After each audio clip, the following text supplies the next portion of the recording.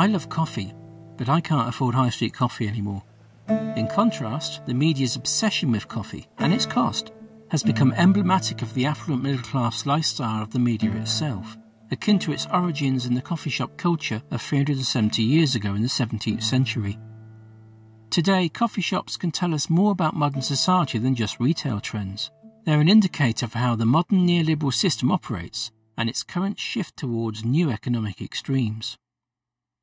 In the 1990s, the economics of coffee retailing shifted. New coffee shops sprang up with industrial coffee machines, staffed by semi-skilled workers that could pump out exotic coffees on demand. Choice became a cult selling point, a narcissism of small differences to the point where ordering a round of coffees became a memory test challenge. In this video, I'm going to update some work I did pre-pandemic to look at how the modern obsession with coffee reflects the deeper dominant ideology of our times. The modern cult of coffee and its place in an increasingly unequal, polarised world, and its use within food culture as a measure of acceptable affluence, needs to be exposed.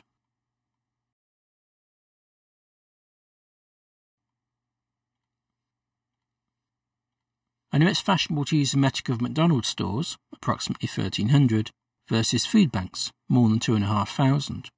Why not compare food banks to the number of Greggs, roughly 2,200, given that those shops are more ubiquitous in high streets and shopping centres?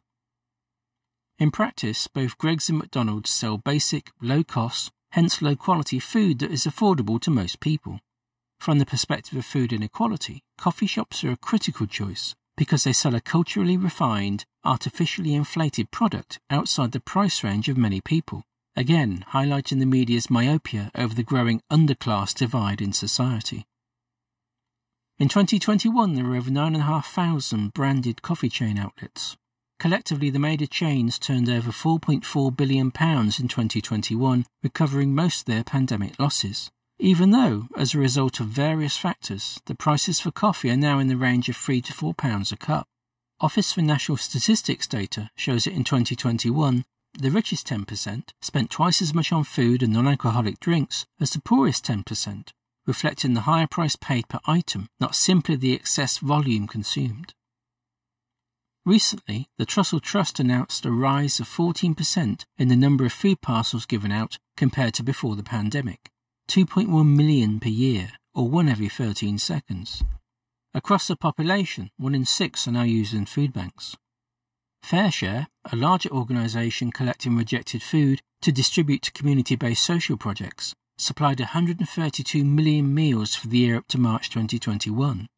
In the year up to March 2022, it grew even further, and they were moving 4 meals every second. Okay, that's a lot of statistics. What has growing food bank use got to do with posh coffee shops? Coffee shops represent neoliberal values in action. Concentrated ownership, free chains, Costa, Starbucks and Caffè Nero make up half of all outlets. Transnational exploitation, the system reduces tax liabilities by moving income offshore. And outsourcing liabilities, most shops are franchises operating under feudal contract management and supply.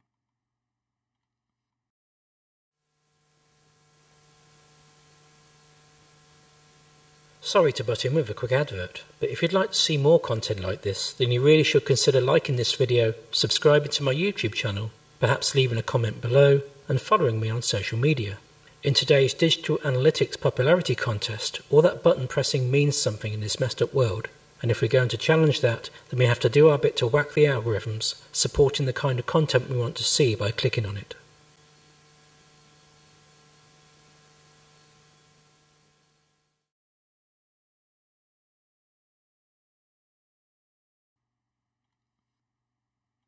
The popular debate over the price of a cup of coffee has become an exercise in virtue signalling. It has little to do with the politics and economics at the root of the issue. The price of a cup of coffee shows how neoliberal economics dominate society and how that economic debate steers towards certain consumer issues and away from the structural inequality it creates within national economies. If we look at the corporate structures surrounding expensive coffee shops, they reflect the deepest values of neoliberalism, of unfair trade practices, both nationally and globally, authoritarian practices in the operation of those businesses, such as offshoring or their opposition to unionisation, and by extension, pushing those values out into the wider world through unfair contracting, franchising, and political lobbying practices. Britain has some of the most concentrated long-term land ownership in the world. Much of it is rural, but a significant concentration exists within certain urban land uses, predominantly housing and retail property. Figures from the British Property Federation for 2017 show that just over half of commercial property in Britain is owned by investment companies, and of that 486 billion of investment property, almost a third, 183 billion, is owned by offshore investment companies. To date, much of the debate about overpriced coffee has related to the money that the coffee growers receive, usually less than 1%. This is, clearly, an important issue about exploitation and trade. The problem is in restricting the debate to the exploitation of poor farmers, or the ethical performance of retail chains on issues like single-use waste. It ignores where most of the money is going, and how that reinforces inequality and poverty in Britain too. That means it's not just the profits from selling the coffee itself that are spirited away, offshore, by some of the leading coffee chains. The profits from the properties they operate within are just as likely to be sent offshore, untaxed, through the operation of physical or intellectual property holding companies in tax havens. And while the media occasionally mention the 10%, roughly 35 pence, of the price that may be going offshore from the coffee chain, they do not mention the up to 1/3, £1 or more, that might be offshored from the retail property owner. Early economists were pretty scathing of rent-seeking activity in the economy. It levies a charge on the economy to use assets, while often doing little to create new economic value in return for that unearned wealth. The offshoring of profits from trade make that drag on the national economy even worse. How can you expect to defeat these practices when those same principles are at work in our daily life? The price of a cup of coffee is emblematic because it normalises practices such as exploitative franchising contracts, the zero-hours employment culture, and the oligopoly of corporations who control retail property and the exploitative international commodity trading system. Expensive coffee from coffee chains internalises the core value of neoliberalism, through the direct exploitation of workers in the supply chain, more widely, through the social effects of their low-pay, tax-avoiding business creating poverty across the nation, and the political culture normalised by these practices. It is that culture, which took hold in Britain 40 years ago, which has directly created food poverty and the rising demand for food banks.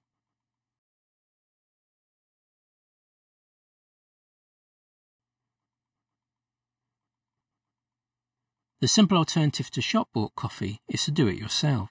This creates a problem. Coffee doesn't grow on trees. Well, not in temperate climates anyway.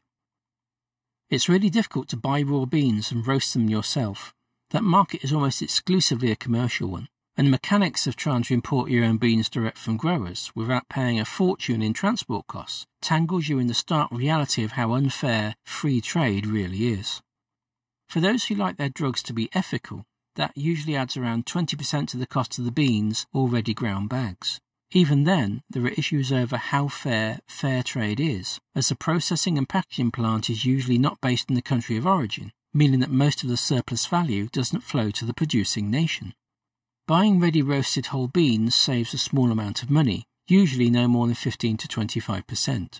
Again though, often there is no saving, as it's a market directed towards people with expensive coffee machines or who obsessively grind their own.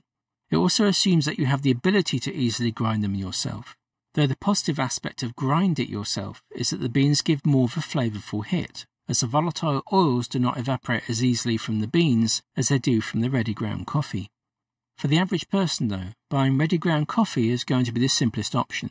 Here the market is standardised around roughly £1/4 or 227 gram bags. The only practical option for bulk buying is to wait for a special offer in the supermarket, then buy a huge amount in a single purchase, stockpiling the bags until the next special offer comes along. Even the relatively more expensive bag option shows just how much money is extracted from the public via coffee shops when we do the sums.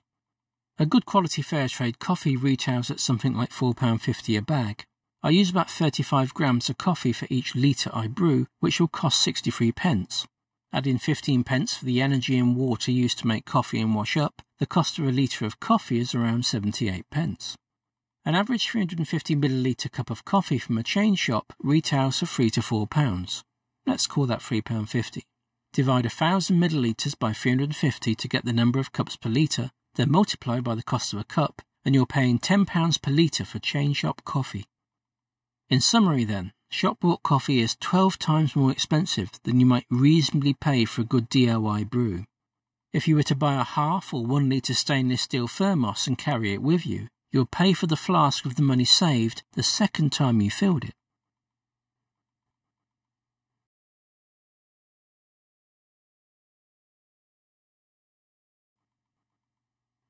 I know, all you desperately need is coffee so that you can minimally function in this mad, mad world.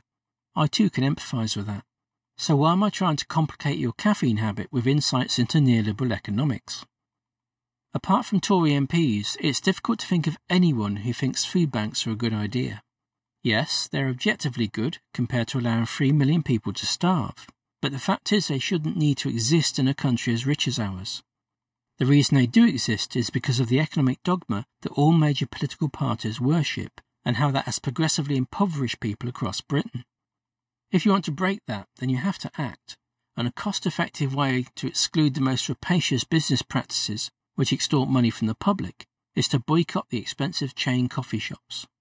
This trade is unfair not just because of the exploitation of the coffee growers. Both the purchaser and the farmer are being conned by that same neoliberal economic system, and unless you recognise that, you won't change it. Right now, led by Britain and the US, the rightward shift in national politics, assisted by the economic disruption wrought by the libertarian billionaires of Silicon Valley, is driving a new wave of extreme neoliberal economics. Some actually label this neofeudalism due to the level of economic power taken from the average person and given to corporations and billionaires. This new authoritarian neoliberalism is not a departure from the policies of Reagan and Thatcher 40 years ago. It's actually more in line with the pure neoliberal theory that was first dreamt of by right-wing think tanks in the 60s and 70s. Though its political supporters rhetorically speak of free markets, instead this new right-wing orthodoxy seeks to reorganise society in a coercive, non-democratic and unequal way. From cutting red tape to removing protest rights, this is the goal of the political right. The true economic divide is not between consumers in the developed world and poor farmers in the developing world. The divide is between those who must work, coffee shop owners included, and those who take unearned profits from the assets which should be cooperatively owned by society. Households are central to the resistance to neoliberalism and to the neoliberal worldview in general. Resistance doesn't begin by throwing bricks. It begins when you refuse to live as directed by this economic scam. To make a start, just brew your own coffee. After that, everything else is negotiable.